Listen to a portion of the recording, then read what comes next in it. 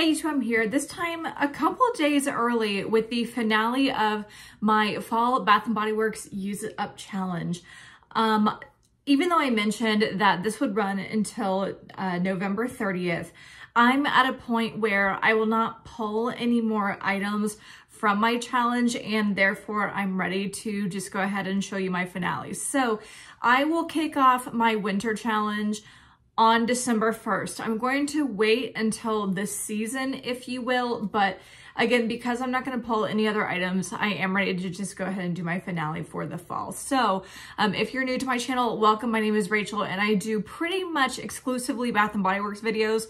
So if you're interested in that content, definitely subscribe and stay tuned, especially for December 1st when I launch my winter Bath & Body Works Use It Up Challenge. I'll have my empties. I'll have a really exciting Bath & Body Works Candle Day haul. So all kinds of good stuff coming up at the beginning of December. So again, definitely stay tuned. But for today, let's get into my fall Use It Up Challenge. So I started back on September 1st with 42 items. September 1st at the same time feels like so long ago and like 5 minutes ago. I don't know, make that make sense, but it just feels like it went really fast and also really slow at the same time. I didn't do a low buy per se, but I did decide to generally challenge myself to have a 2 out 1 in system per category.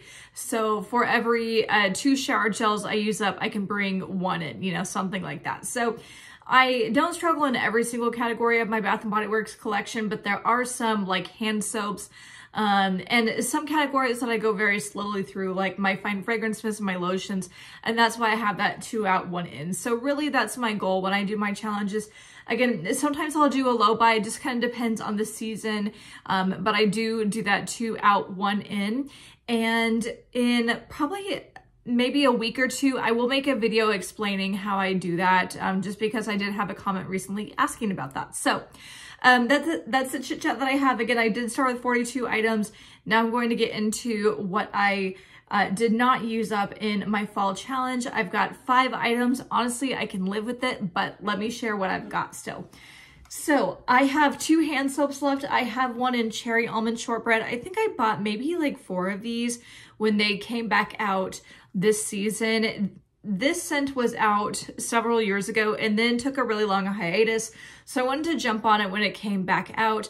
The packaging I'm kind of whatever about. I don't really know what a flower and leaves have to do with Cherry Almond Shortbread, but I do appreciate that there is a shortbread cookie and some almonds and I guess some cherries. They look really dark. So anyway, whatever.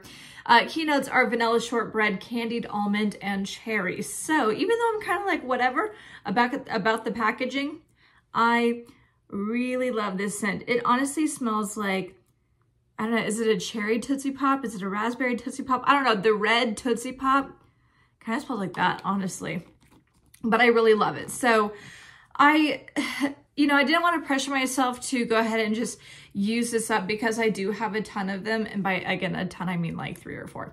But I feel like this would be a perfect transition into the holidays. So I'm actually going to put this into my winter Use It Up challenge. Again, you'll see that launch on December 1st. But honestly, I can see myself pulling this out on December 1st and using it as kind of my transition into the holidays kind of fragrance. So I'll have some of my Christmassy soaps out in December, definitely, but this might be a good transition for that as well. So Cherry Almond Shortbread, I didn't get to it, but I will stick it right into my winter Use It Up challenge.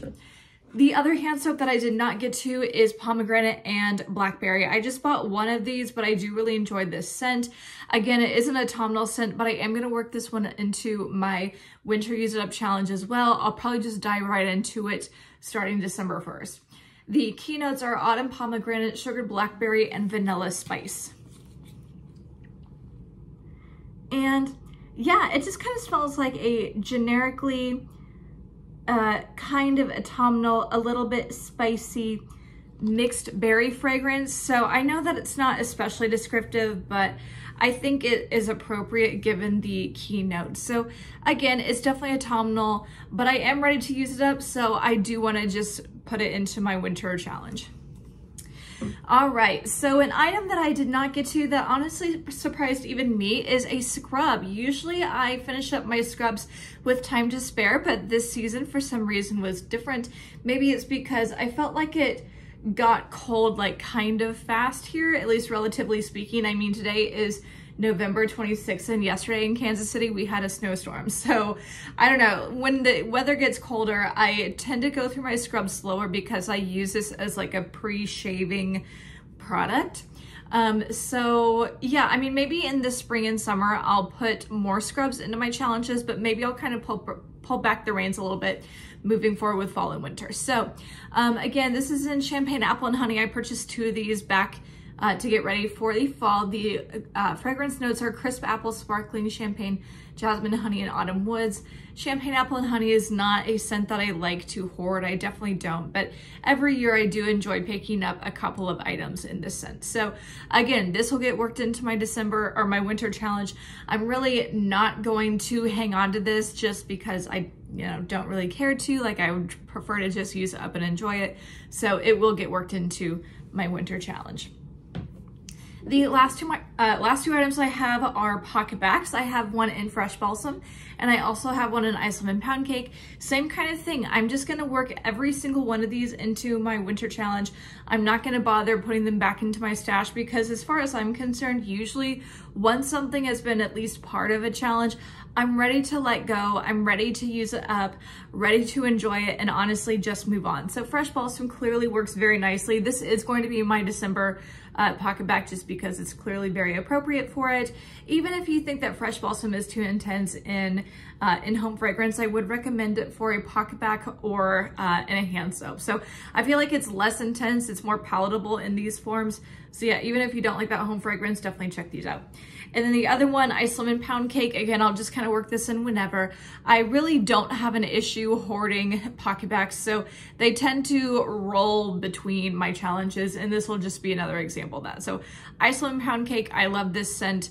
I also have the shower gel of this, my second of 2 that I purchased over the summer in my winter challenge as well. So again, I went from 42 down to 5. I think that's pretty all right. So I've definitely done better in other challenges, but I'm really not beating myself up just because, really the point of this is to document it and not rush through so quickly or pressure myself so much that I'm not enjoying my products. So I'm all right with the fact that I've done better, but I'm also all right with the fact that that I'm just gonna roll this, roll this into my winter challenge and be totally cool with that. Like, I really don't mind. So you'll see all this maybe in my December empties, but definitely in my January empties, you'll see all this in reviews with these kinds of products. So that's all. I hope you guys as always enjoy following me on my Use It Up challenges. Like I mentioned, if you're new, welcome.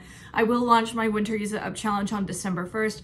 Again, I'll have empties coming up. I'll do a home fragrance empties coming up because I do have an overflowing bag right now. I'll have a candle day haul, all kinds of good stuff coming up. So definitely stick around to see more. So as always, don't forget to like, comment, and subscribe, and follow me on Instagram at Lifting and Lipstick. I'll put that down below, and I'll see you guys later. Bye.